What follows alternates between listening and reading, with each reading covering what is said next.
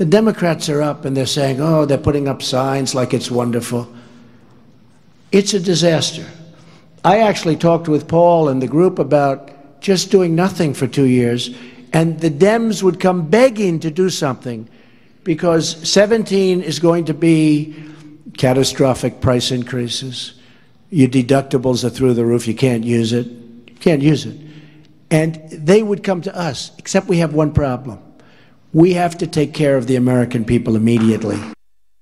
Well, it looks like Obamacare are going to be scrapped by Congress, possibly as soon as March or April. But, and this is a reasonably big but, no one is that clear on what is going to replace it, and that's causing concern. Here's Nick Bryant with a report from New York. In New York City, the home of Donald Trump, it's estimated that 1.6 million people could lose their health coverage if the Affordable Care Act is repealed. That's 1 in 5 of the city's population. Things will stay in place. Among them, Donna Leslie, who suffers from asthma, sleep apnea and an injured knee. She doesn't know what she'd do if she lost her Obamacare coverage. It would be a disaster for me. I have to have health care in order to survive. If I don't have that health care, if he gets rid of it, I'm dead in the water. No doubt. No doubt. It's not just adults that could lose their coverage, but as many as 4 million children. And doctors are also worried about the impact of existing treatments being interrupted. We're talking about millions of people. Across America, Dr. Dave Choksey says the human consequences of repeal would be dire. We're talking about people dying here. We're talking about people dying. We're talking about people suffering as well. You know, a patient with high blood pressure who goes without their medicine for a few months is at higher risk for a stroke or a heart attack.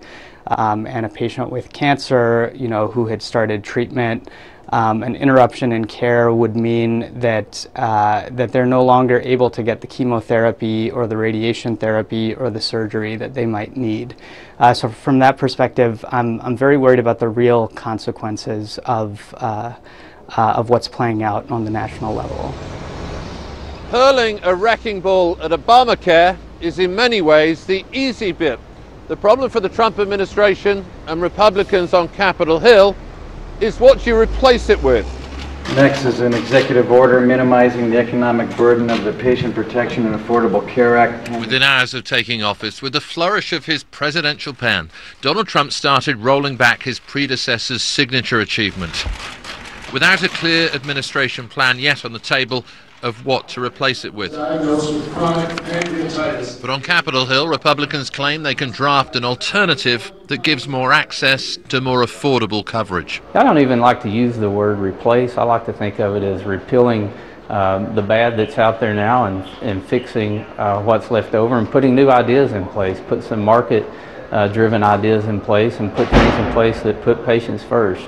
Strike it down! For decades, healthcare has been a polarizing fault-line issue between progressives and conservatives, and many in the Republican base have been campaigning for years for the end of Obamacare.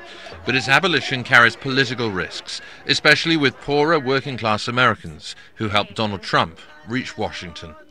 Nick Bryant, BBC News, New York. Now, I've been asking for your questions. Lots of you have been getting in touch with what I would call regular questions about the Trump administration. One of you said